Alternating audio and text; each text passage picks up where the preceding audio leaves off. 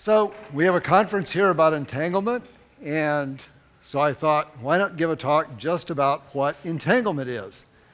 And doing that will, of course, also address the question of what is quantum mechanics anyway.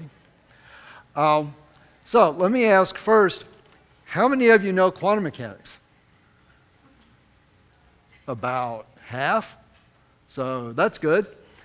And how many of you are pretty familiar with entanglement? So a little more than half, so that's good too. So great, let's have the first slide. We'll just first talk about some of the classic views of what entanglement is, and this is probably the one that most people hear of first. They know that entanglement is something that Einstein really didn't like, and he referred to it famously as spooky action at a distance. And 30 years after Schroedinger introduced the idea of entanglement, Einstein still didn't like it on the day he died and believed that quantum mechanics was wrong because it included entanglement, which was this nasty non-local idea. And I think the dominant view of entanglement in the world, in both physics and in popular culture, has something to do with non-locality. Now there's, of course, another idea of entanglement, next please, which is that it's just this sort of wonderful idea. And it's very sort of sunny and lovely and cool. And lots of people also have this idea about entanglement. And actually, this is why physicists take acid, to try to understand entanglement. I'm not kidding. But unfortunately, this kind of lovely view of entanglement doesn't tell us anything detailed about it. So it doesn't help us actually understand it. Now, if you're a physics student, what you get is the following idea. Next, please. Now, Niels Bohr didn't actually say, shut up and calculate. Those words were put in his mouth by David Merman back in the 70s. But that kind of summarizes the Copenhagen view of quantum mechanics, that there's a classical world out there, and that's the world we all inhabit. And then there's the quantum world, which is totally different, and it's all entangled. There's lots of entangled stuff going on down there. But up here in the classical world, everything is fine and local, and we can talk about, our instruments, for example, and not get confused. So what physics students end up being faced with is this stuff. They're told, don't think about it, just learn the math and learn to turn the crank. And so they look at these equations, and this is the Schroedinger equation, and it looks like a perfectly reasonable equation of motion, right? It just says the time rate of change of this thing, which is the state vector, equals something. And if you look at the equation, then you've got an operator acting on the state vector, and that looks perfectly reasonable, but there's a problem. And the problem is that. That's the square root of -1. That's an imaginary number. And so as a physics student, you see the Schroedinger equation, you say, what's this imaginary number doing here? This equation is supposed to tell me how real stuff changes in time, and I've got this imaginary number that doesn't make any sense. Okay? But maybe there's a deep insight here. If you read this equation literally, it says the time rate of change is imaginary. Now, Heraclitus was trying to tell us that in 500 BC. So maybe that's important. So stick that someplace in memory. And let's go to the next slide. This is the picture I saw when I was still in high school and got a preprint of John Wheeler's paper, is Physics Legislated by Cosmogony, and first saw this image of the U with the I. And I thought, that's really, really cosmic. But of course, this doesn't give us any detail either about what entanglement really is. It's a nice idea, it's sort of a cool icon, but it doesn't tell us anything. So what we're going to talk about is what is entanglement. Let's have the next slide. And my goal for today is to understand where it comes from and what it means. Next. And in particular, I'm going to try to convince you that it comes from one simple equation, and I do mean simple. This is an equation you all learned in elementary school. It's not the Schroedinger equation. And it leads to a very simple consequence. And so I want to try to give you an idea that quantum theory is simple. It's really, really simple, much more simple than classical mechanics. But classical mechanics is where we have to start. So next. Here's classical physics. And you all know the story of Newton and the apple. What Newton introduced to the world was a really radical idea. Newton's radical idea was, if you want to predict the future, you don't have to look at chicken guts or crystal balls or anything like that. You write down an equation. And the equation describes doing something to the world. And the equation lets you turn the crank mathematically and predict what's going to happen when you do that to the world. So here's Newton's law. F equals ma, force equals mass times acceleration. So there are things in the world, they've got mass, which is kind of the amount of stuff in them. And acceleration is change in motion. And to get a change in motion of something that has stuff in it, you've got to apply a force. And this equation is great if you want to do something useful, like calculate how much force you've got to apply to a cannonball at a particular elevation of the cannon to get the cannonball to land precisely over there. And that's the kind of thing people want to know, right? Useful stuff. So this equation gave us the Industrial Revolution. This way of thinking about physics in terms of mathematics gave us all those machines that people created from the 17th century onward. Now the problem is, as we all know, next slide, that classical physics gets it wrong. If you use Newton's laws, you get it wrong all over the place. You get it wrong for little bitty things like transistors. You can't begin to understand how transistors work in classical physics. You get it wrong for great big things like stars. Actually, that's a picture of a black hole. You get it wrong for them too. But classical physics will not tell you why the universe has anything in it but hydrogen. You've got to have quantum theory to understand why there are heavy elements like carbon and iron and stuff like that that's all around us. Classical physics gets it totally wrong for living systems. So this is a picture of rhodopsin. If you don't know quantum theory, you can't understand how electron transport in rhodopsin works. So you can't explain why anybody sees anything. Right? We'd all be blind if we had to use classical physics for our biology. And finally, classical physics even gets it wrong in psychology. This is a couple of graphs from a recent paper by Peter Bruza, where he's trying to understand how people make relevance judgments about documents. Turns out you have to use quantum theory if you actually want to understand how people make relevance judgments about documents. So classical physics is great for cannonballs, but as soon as you get away from cannonballs, it fails utterly. So the question is why? To answer that question, I think we need to go back to basic things. So next, please. And this is the one equation. I promised you one equation. This is it. So you all learned in elementary school, probably before, that if you want to add stuff up, it doesn't matter how you do it. So if you want to add up the chairs in this room, you can organize them by columns, count the columns, right? Count the number of chairs in each column, and then add the whole mess together. That's why we have multiplication. Or you can do it by rows. Or I can add up those chairs and these chairs and those chairs. It doesn't matter how I do it. So I think this is the most important equation in physics. And for all of you who are physicists, you can think of these terms as terms in a Hamiltonian. So I'm going to try to convince you that quantum theory follows from the additivity of the Hamiltonian. But if you're not a physicist, don't worry about that. Just think of these as any arbitrary things at all that you're adding up. So what you learned back in elementary school was it doesn't matter where you put the parentheses when you're doing addition. Okay, so do a little experiment. I want everyone to look around the room. Okay. Now, I bet all of you are seeing lots and lots of parentheses. So, for example, most of you are putting this thing and this thing and this thing in parentheses. And you're saying, that's one entity right here, right? Parentheses.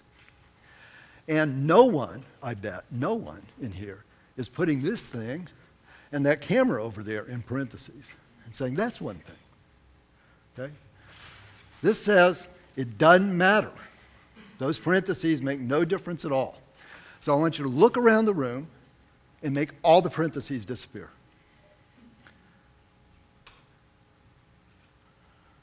Not very easy, is it? Okay? It's hard to make the parentheses disappear. But that's what physics is about. Physics is about erasing all the parentheses and then putting in parentheses only where we want them and nowhere else. Okay?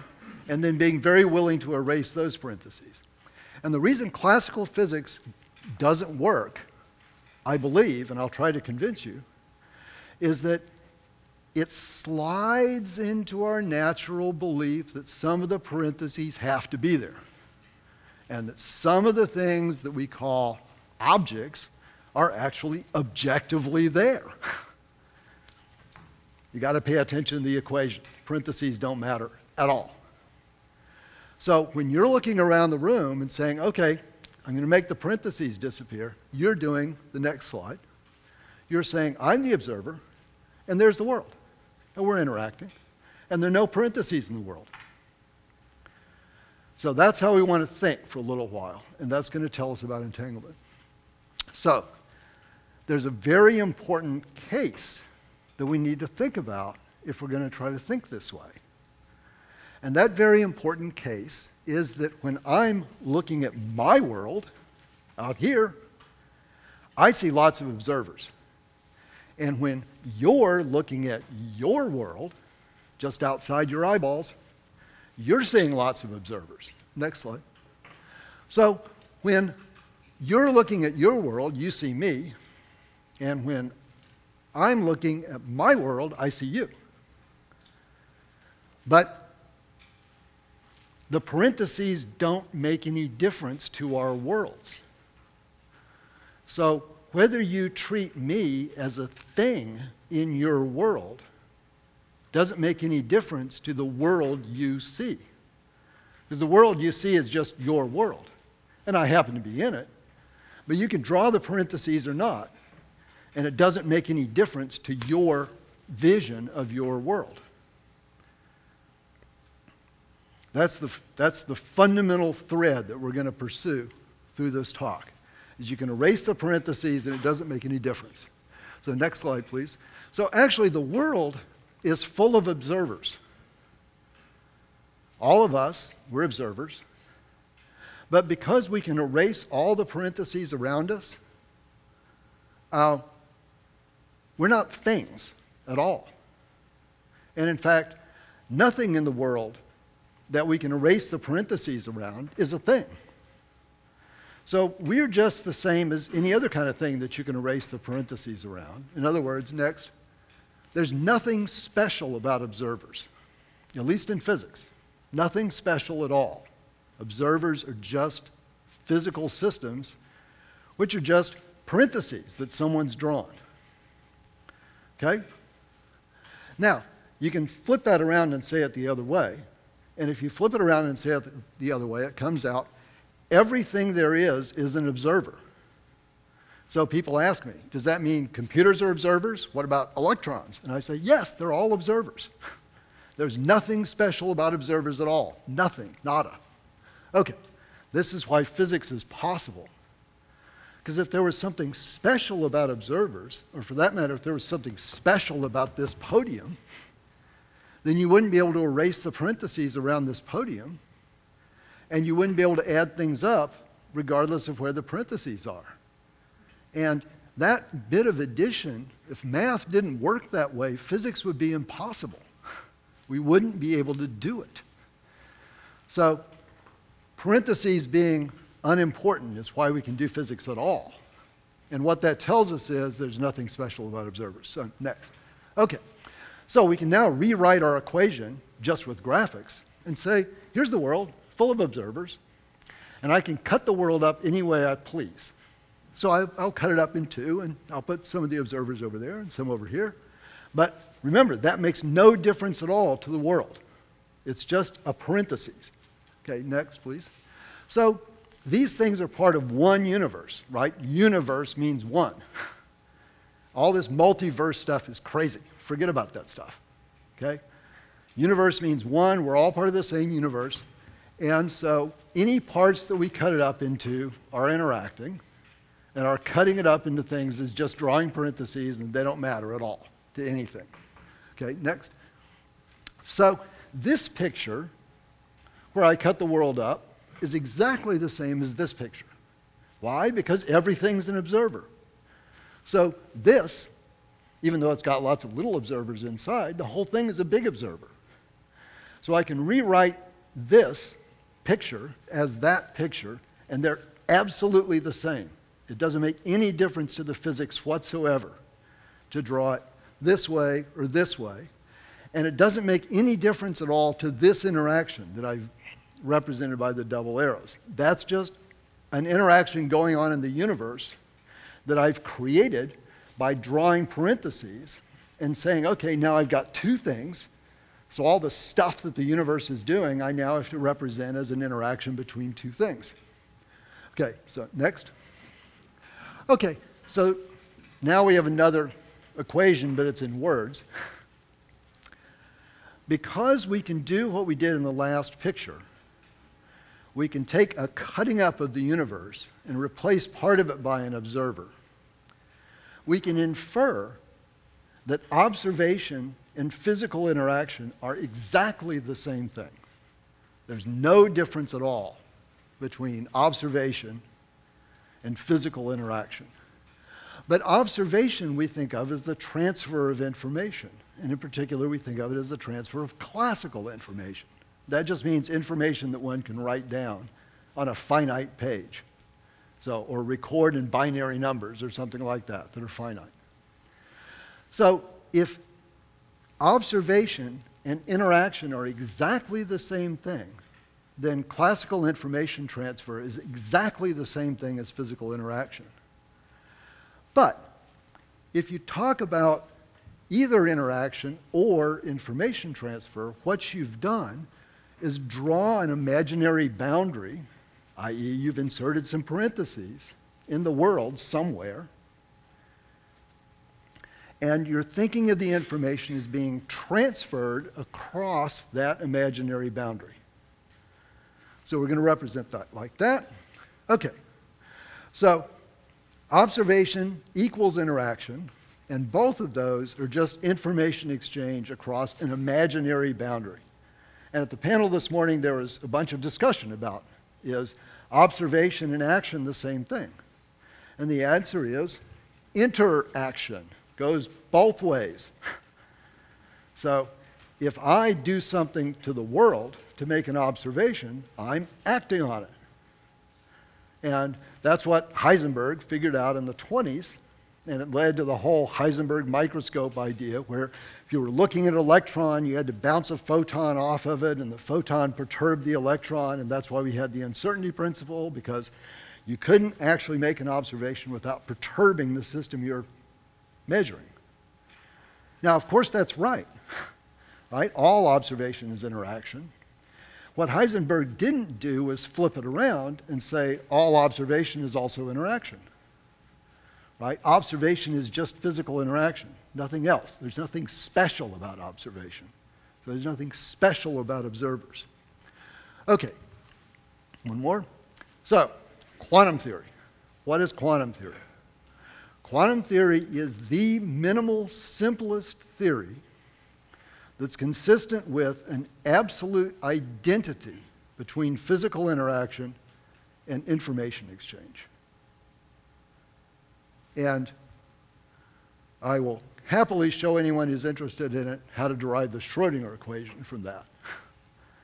But I do want to give you one little piece of detail because I've got enough time. So would you go back a few slides and I'll tell you when to stop?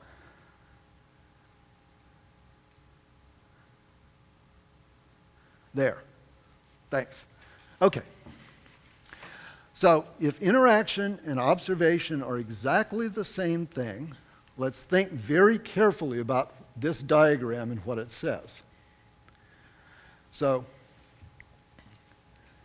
you are looking at your world that I happen to be in, but the parentheses you've drawn around me don't make any difference. You could erase those parentheses. What that means is that my interaction with the world, which is defined physically at my boundary, doesn't make any difference to what your interaction is, which is defined at your boundary. Because your interaction, which is this, is defined right at you.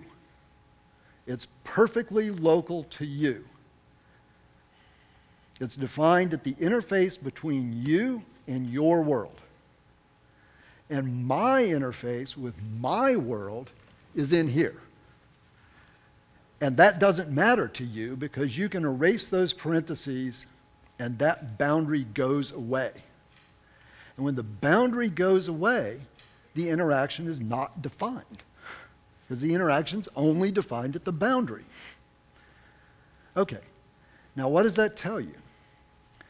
That tells you that whatever I'm doing up here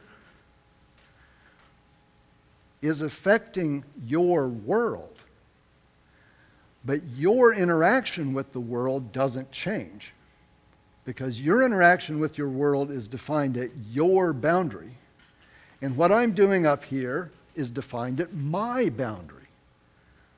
So my interaction doesn't matter for your interaction. Okay?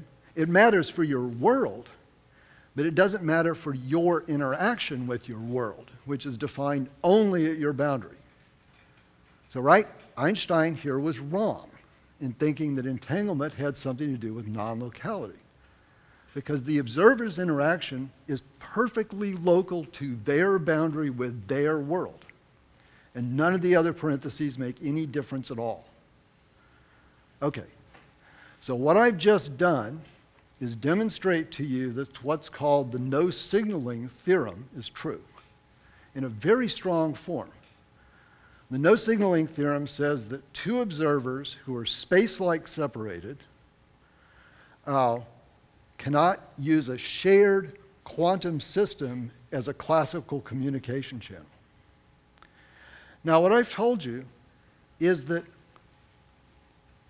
we, you and I, cannot use the world that's between us, this blue stuff, as a classical communication channel.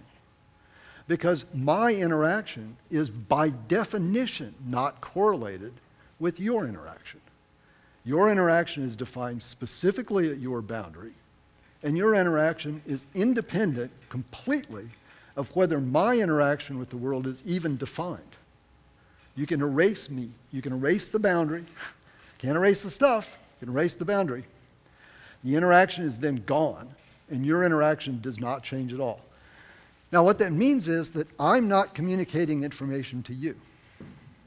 Your world is communicating information to you because you're interacting only with your world, and the information is flowing from your world to you. And of course, I'm communicating information to my world, but the world is in between us. And there's no classical communication channel between me and you because the world's in the way. And neither of us exerts any control in that world at all. You do not know that I'm standing here. All you know is that you are experiencing a world that is talking to you and doing a bunch of other stuff, like keeping you warm and keeping you in one place and all that. So that's something that skeptical philosophers have been telling us for thousands of years, and of course the Eastern traditions have been telling us for thousands of years. But science starts to take it seriously with quantum theory. So, because we have the no-signaling theorem, we know that a very large fraction of quantum theory follows just from this simple equation I showed you. Because the no signaling theorem is a lot of quantum theory, and it's almost all of special relativity. So as long as you have that simple equation I showed you that says how you add things up doesn't matter, parentheses are not important, you get special relativity for free. Okay? Because you have the no signaling theorem. Okay, let's go forward. That's backward. Oh. This is to go forward. Okay. You have to point that average. Oh boy. No, that goes backwards. Okay, sorry. I don't know left from right either, so it's probably not your fault. Okay, sorry. Okay. So let's go back to this imaginary interface, which is the imaginary boundary that is drawn around you that I could erase, even though you can't, and ask, what is this boundary? Well, it's exactly an interface in Don Hoffman's sense. Don's back in the room, and he'll be telling you about this stuff tomorrow, and he told you about it last year at this meeting, and he's been working on this for years and years and years. But what it is a boundary at which classical information appears because it's a boundary at which classical information is defined. And if I grab this boundary and yank it out of the picture, then this big I ends up back inside this cloud, and there's no distinction between them. They just become parentheses. I have to stick the imaginary boundary in to get any classical information at all in this picture. So classical information is just bits that are painted on because they're defined at an imaginary boundary. Now that idea is called holography in high energy physics and cosmology. And it was originally invented to deal with information storage by black holes. But it actually applies exactly in this case. Interaction, physical interaction, passes through an imaginary boundary and bits get stored on the boundary. Okay? Now, those bits are what we call the experience of individual objects. Those bits are, for us, parentheses. But for the physics, they're not anything at all. They're just an abstraction, just a little model that our temporal lobes build for us very kindly. So classical information appears at that boundary, and it's what defines the interaction between the observer and the observed. But physically, there's no boundary, and physically, there's no interaction. So, again, as was said by someone in the panel today, physically, nothing ever happens. It's like the Talking Heads' old song about heaven. Right? There's nothing going on until you draw an imaginary boundary, and then lots of stuff is going on because interaction's passing through that boundary. Okay, let's see if I can get this right. So, what is entanglement? Entanglement's just the condition of interacting with the world through an imaginary boundary. So guess what? The old Schroedinger equation with that imaginary number in the beginning was getting something right. It's the boundary that's an imaginary thing. And the interaction's just proceeding through that imaginary boundary. And that's why we've got classical information, i.e. measurement. So the measurement problem is nothing. The measurement problem is an artifact of us drawing a boundary in the world and saying, oh, there's classical information there, it must be objectively real. But it's not. Okay, so there we are. Thank you very much.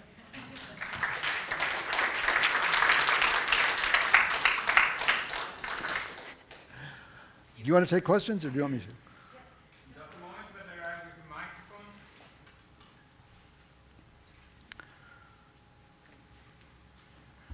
the microphone.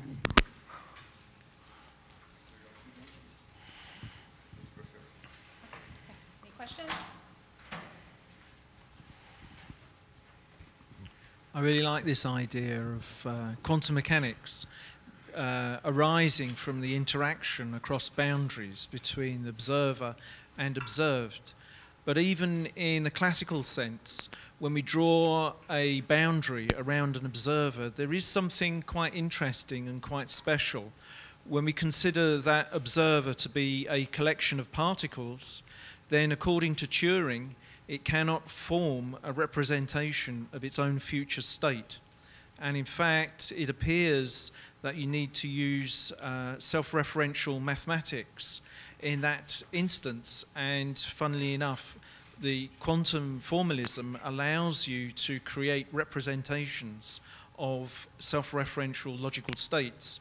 So it would appear that drawing a boundary around an observer, even in a classical sense, requires that observer to use self-referential mathematics in order to predict its interaction with the outside world. So maybe you can extend your ideas by considering this, this point. Okay, I would love to follow up on that, and if I can just have a couple of minutes, I will. Okay, yeah, this is as good as any, okay?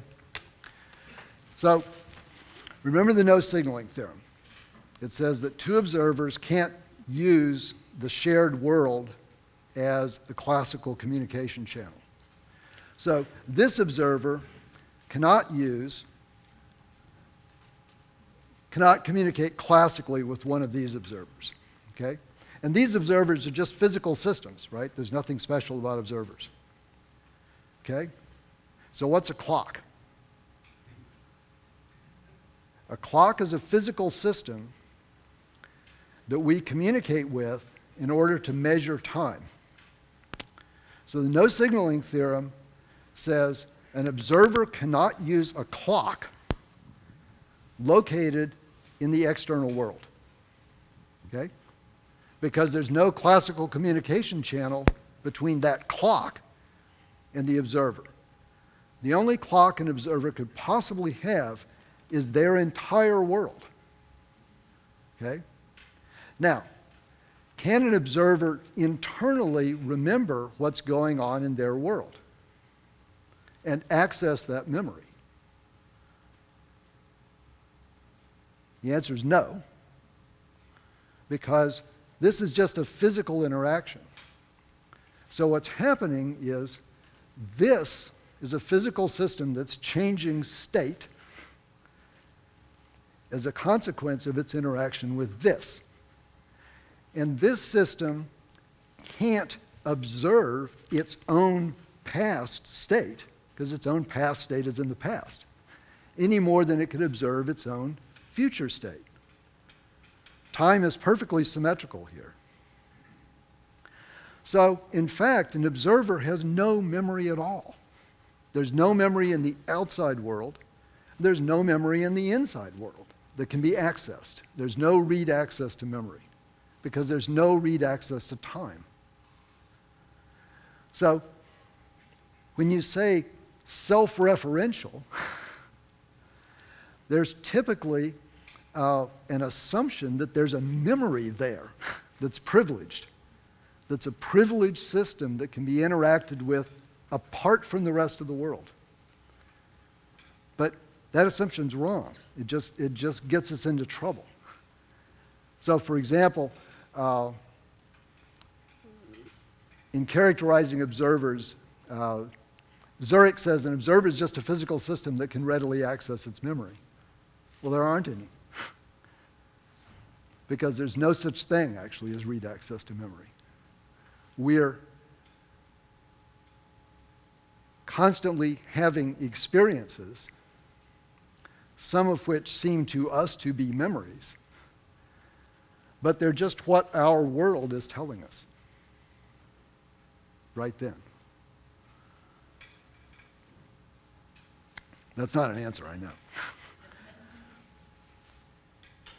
Yes. I don't know if this is on. I don't know that I need it. But it seems to be. You do? Okay. Yeah. Okay. It seems to me that all interactions are not created equal, right? So it seems to me that you have some interactions that produce effects that are different than other interactions.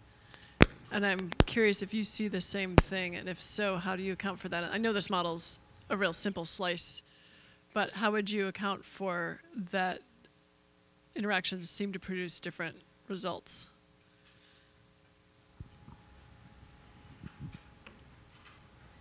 Well, I'm just using the arrows here to represent some interaction or other without saying anything about what kind of interaction it is. So if this is a proton, then, this is a strong interaction. Right. The proton's world is defined by the strong interaction. I'm just saying that whatever the interaction is, it counts as observation.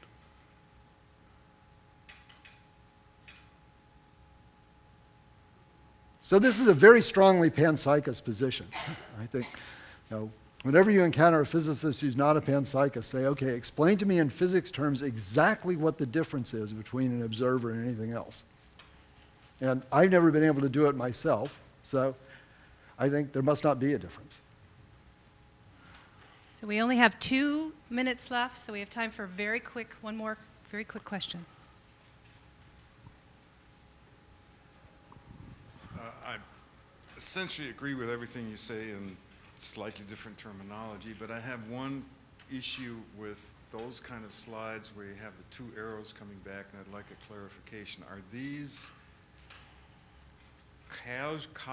causally connected in a sense that there's an action and a reaction and so on, or is there some other mechanism assumed there? I'm kind of thinking, does the arrow of time go around the cycle between these two, or does it interact with odds? I want to show it that way. Right. The action-reaction story always assumes an objective time. And at least in quantum theory, there isn't an objective time. So an interaction is always a double-headed arrow affair. So for example, if you look at a Feynman diagram, right, and it shows 2 electrons approaching each other, which is, of course, a fiction because they're not particles and they're not actually moving, but that's the way it's drawn, and then they exchange a virtual photon. Well, the virtual photon doesn't travel from here over to there, and then another virtual photon travel from here over to the first place. No, it's just an electromagnetic interaction happens, and it's instantaneous. So it's not a cause and effect relationship at all. So I probably should have used just big double-headed arrows there to be clearer about that. Thank you. I'll give Chris a warm hand. Thank you very much. Thank you.